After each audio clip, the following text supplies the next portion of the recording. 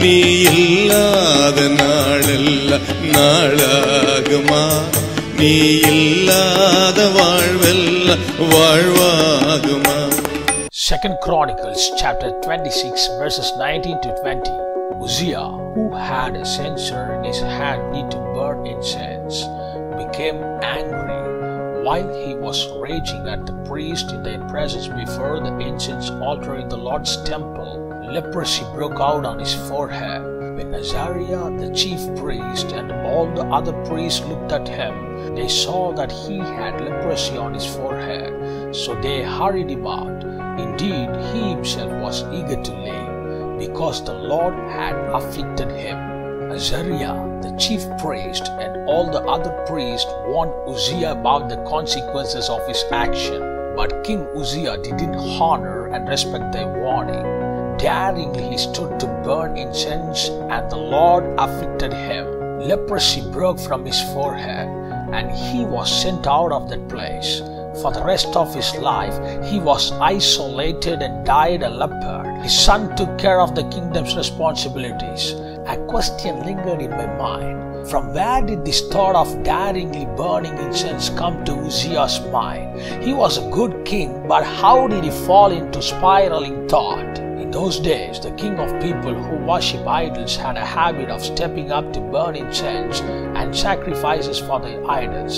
In 2 Chronicles chapter 25 verse 14, we can see that Uzziah's father Amaziah burned sacrifices to other gods and idols. So Uzziah wanted to do just like his father did and stepped up to burn incense. There is spiritual truth behind this.